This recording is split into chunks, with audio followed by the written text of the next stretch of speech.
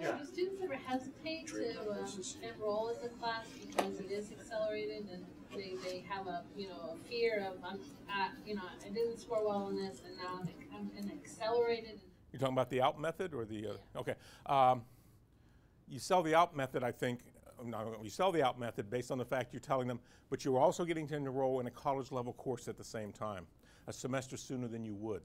Okay, you're not only saving a semester, but you're also a college student now, not just doing developmental at the same time. And people seem to like that idea as well. When we tried to run our pilot, we had students were really reluctant to take 6 credits of English. Yeah. Well, you know. You think that's about 6 hours of math? Well, the 9293 sequence we do in Math Accelerate, I would have thought the same thing, but the health care professionals, the nurses and folks like that, they love it because they can now in the spring, right now they're doing that combination that allows them to start the nursing program in the fall. If it wasn't for this, they might not be able to do it. If they couldn't go to summer school, they'd be off another year. So we can't keep enough sections of that. I mean, they flock to that. We've had some success with it. When they look and see 6 hours of math, they've been involved in part.